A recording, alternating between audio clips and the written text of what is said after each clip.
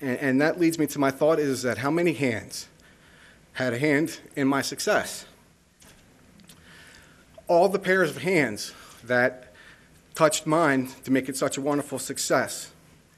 We talked about the doctors and the nurses, but there's the therapists, lab staff, radiology. The list is endless, and without them, I would not be standing here today. For without the donors and those wonderful families, such wonderful gifts would not be given. We need them because they are the true heroes of transplantation, both composite tissue and in solid organ donation. There are so many hands that touched mine to make mine the world's first successful hand transplant.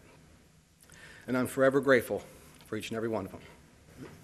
Yeah, probably one of the biggest things I would enjoy doing is that, when I hug my sons, it's with two arms now and not a prosthesis. And when my oldest son, Ian, got his red belt in Taekwondo karate, I was the one who was clapping and cheering the loudest that I wasn't able to do before. And when my youngest son, Jeremy, scored his first goal in soccer, if I could have, I would have done a handspring with it. So, it's those types of things. It's the daily life things that help me connect back to the world where, two hands are required that are the greatest things that I can do.